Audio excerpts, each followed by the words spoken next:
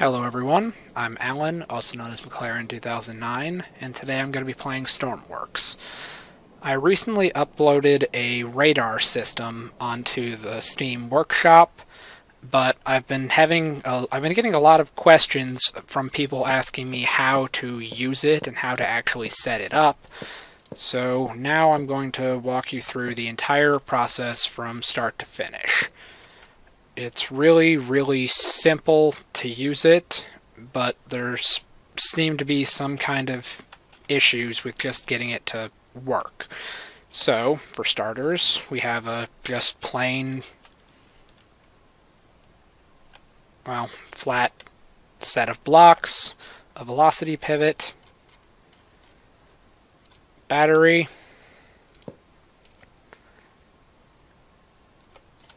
then we need some way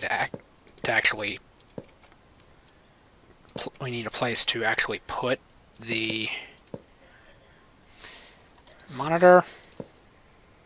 Alright, turn off that. Remove that. Okay, now for the system itself, we're going to need an instrument panel. Get that pointing the right way. Go into the instrument panel. Don't need anything there.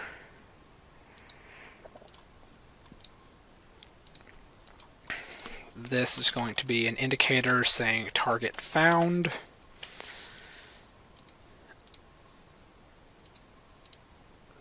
That'll be blank. And this is going to be a flip switch. Set to channel 4. Call this radar power.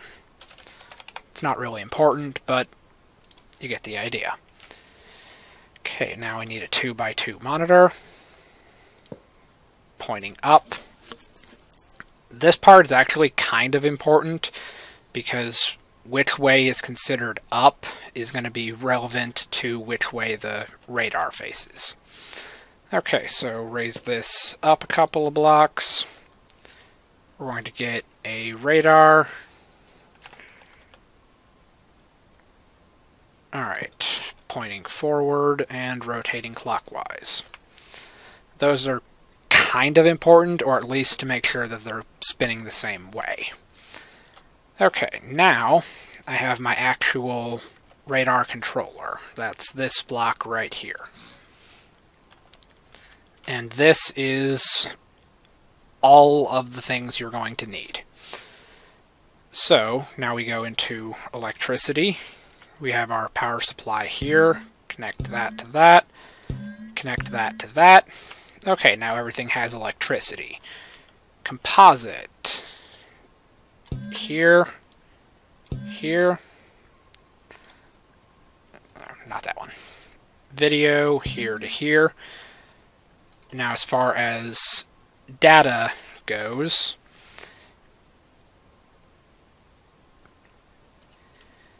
okay, target found goes to the target found. Target distance goes to distance. Rotation angle goes to rotation angle here. These down here are pretty important. The rotation setting, this actually goes to the velocity pivot. That tells it to rotate in general, and this is field of view. So put that up into the field of view port on the radar itself. Now, just to make sure, this is the power for the monitor, and also it can be the backlight for that, but it's not really going to matter in the grand scheme of things because there's nothing here that requires a backlight. So, just to make sure, no problems. All of the nodes are connected. Number, power, composite, and video. They're all connected to electricity. Let's spawn this in.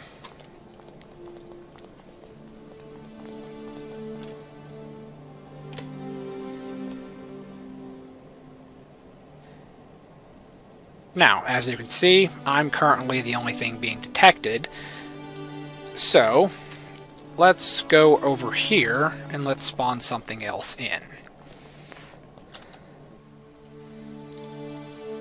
We have my pre-made radar test set that I actually have the pictures of on the workshop.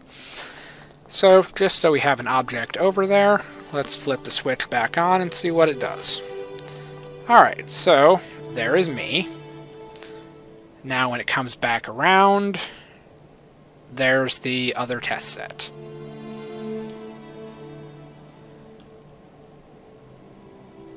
So that is how you build and set up the radar detection system. Thank you for your time.